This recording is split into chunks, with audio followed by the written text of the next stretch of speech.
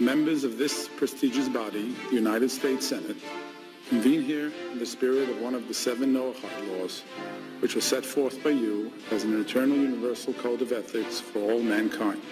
Are non-Jews obligated to keep the 7 Noahide Laws? Well, every person in the world has to keep the 7 Noahide Laws.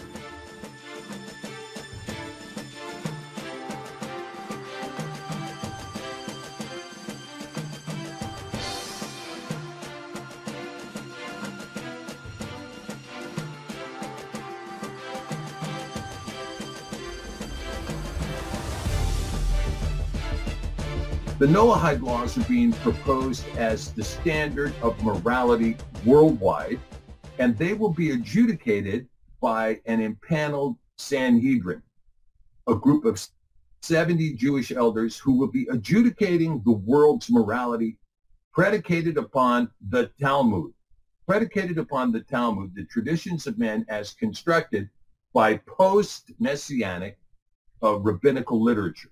There's a very interesting term that is used, and the term is Mishnah.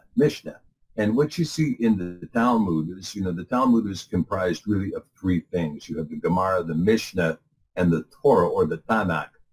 And what you see with the Mishnah is the Mishnah means the duplicate. It's a double. It's an additional set of laws.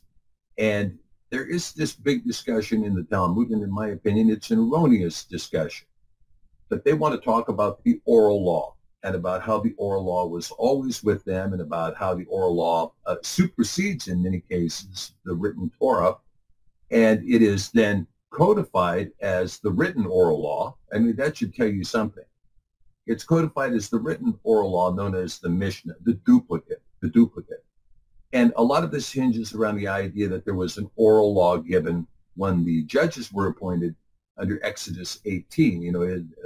Moshe's father-in-law said, you can't handle this yourself. You need to appoint, leaders of thousands, leaders of 50s, leaders of 10, to make these adjudications. Now, we have a court system like that in the United States, frankly, and where we have this, this rising rank of appellate courts that hear fewer and fewer cases. And these courts do consider all these things, and then they would set down their decisions, and those decisions would initially, supposedly, they were given orally, and then eventually they would become written decisions.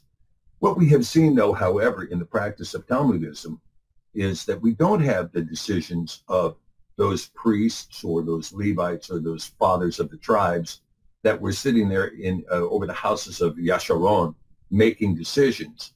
Instead, we get replacement theology with a group of rabbis who were sitting around from the 1st century forward, commenting on the Torah or the Tanakh, and those opinions and later opinions, rabbis from the 4th and the 7th and even the 14th century, are then, their comments are now considered oral law. They didn't exist at the time that Exodus 18 was written. They didn't even exist, most of them, until after the Mashiach had been crucified. And then these opinions would reflect their rejection of the deity of the Messiah. And this became the Mishnah. Now, arguably, there was a Mishnah in place before the Messiah in the Yerushalmi Talmud. But that Mishnah is scant in its content compared to the Babylonian Talmud, which is vast and controlling.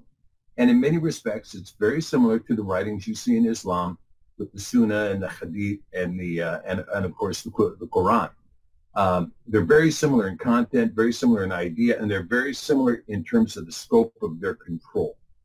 In the Quran, it's very express. God has no son. It says repeatedly over and over again, although he did have 3 daughters at one point. But even that was denied later on. But God has no son is the repetitive adage of the Quran. But it is also the repetitive adage of the Talmud. It's the repetitive adage of the Talmud as well. And so we see over and over again this idea that there is no son, there is no son, there is no son.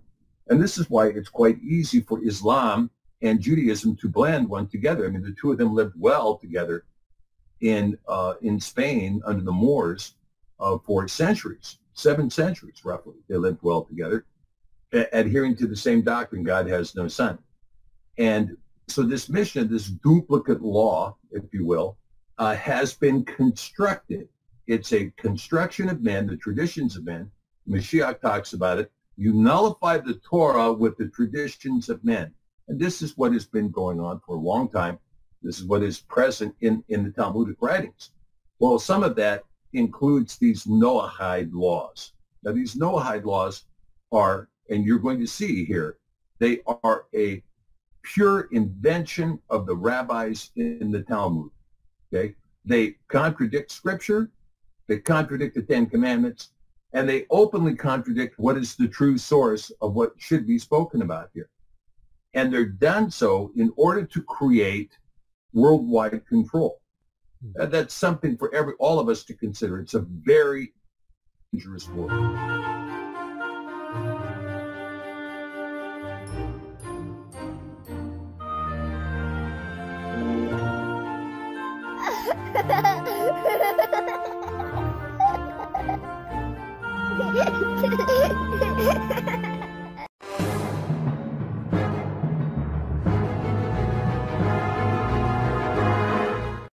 We can stop it now.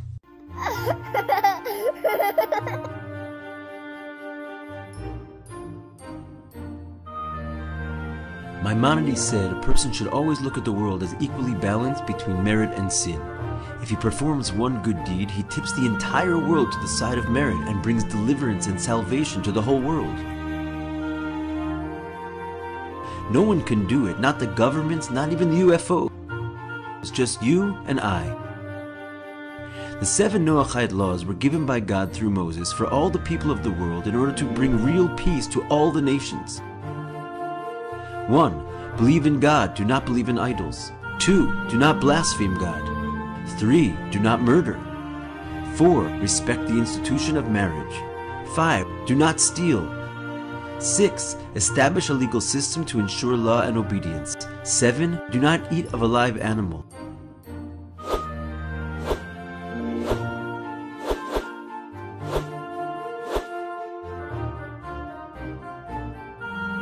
As the Lubavitcher Rebbe said about the coming of the redemption, the Mashiach is ready to come now. It is only from our part to do something additional in the realm of goodness and kindness. Add more goodness and kindness. You have the power. A world of true peace and justice for all the people of the world, all the nations.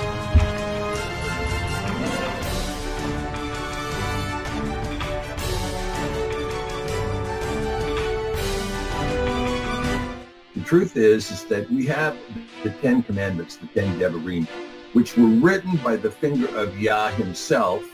And he said, this is my covenant between me and you. Do these and live in them. Do these and live in them. These 10 Commandments were revered all over this nation. There's been many placements of the 10 Commandments at courthouses and in town squares and so on and so forth. They're constructed in the overhead of the United States Supreme Court. They were the standard and the basis of all foundational law in the United States, the 10 Commandments.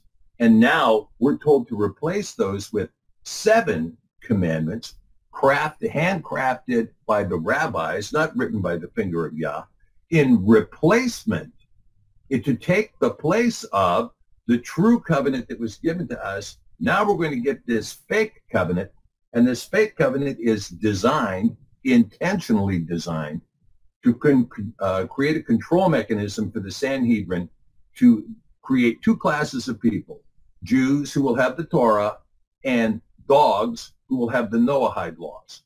And that's exactly how they think about it. It's not just Gentiles, it's Noahide. By the way, you have to remember that under the rabbinical teaching, there are 72 nations, 72 races of people, if you will, which are the direct descendants of Noah and his 3 sons.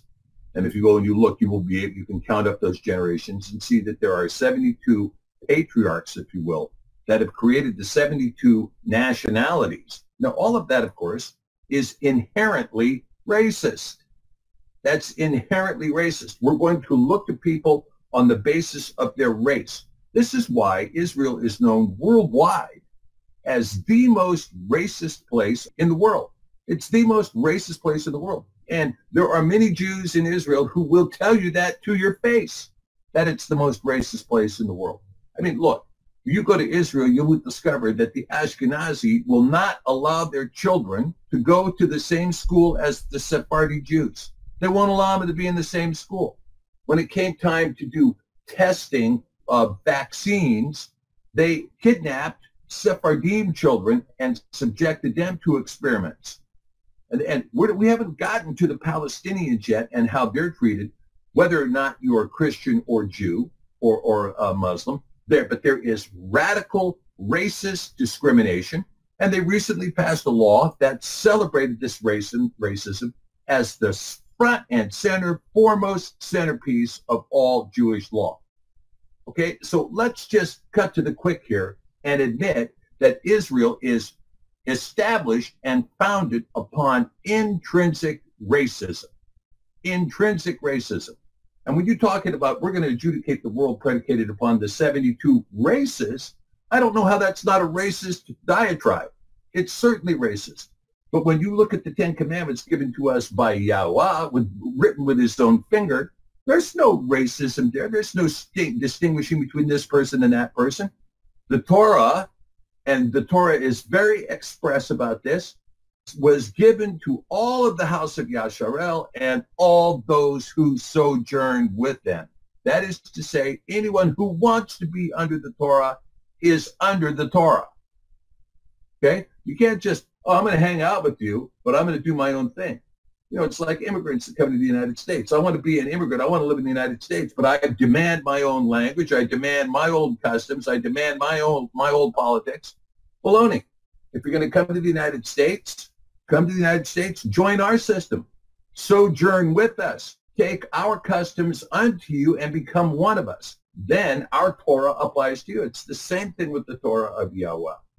The Torah was given to all of the house of Yasharel and all of those who willingly sojourn with them.